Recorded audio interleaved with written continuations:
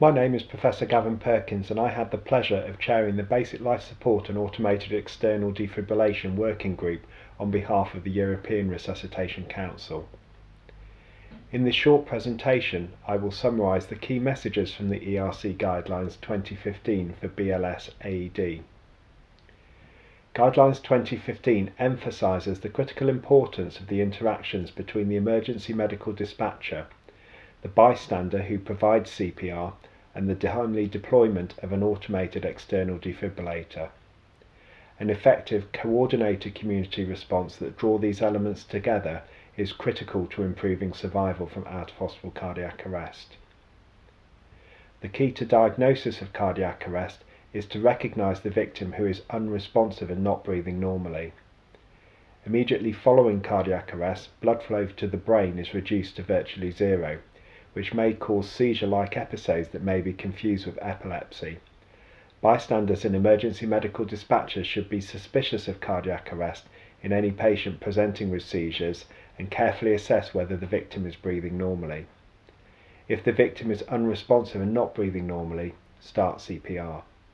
The ERC recommends that all victims of cardiac arrest receive chest compressions without delay. CPR providers trained and able to perform rescue breaths should combine chest compressions and rescue breaths, as this may provide additional benefit.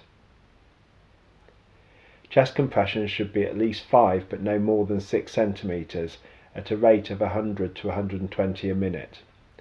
When providing rescue breaths, spend approximately 1 second inflating the chest with sufficient volume to ensure the chest visibly rises. The ratio of chest compressions to ventilations remains 30 to 2.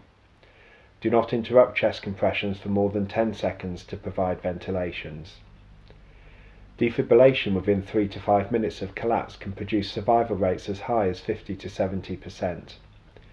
Early defibrillation can be achieved through CPR providers using public access and on-site AEDs. Public access AED programs should be actively implemented in public places that have a high density of citizens, such as airports, railway stations, bus terminal, sports facilities, shopping malls, offices and casinos.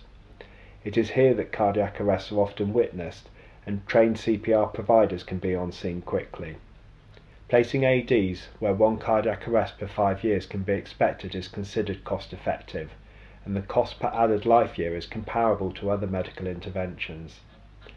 Past experience of the number of cardiac arrests in a certain area, as well as neighbourhood characteristics, may help guide AED placement.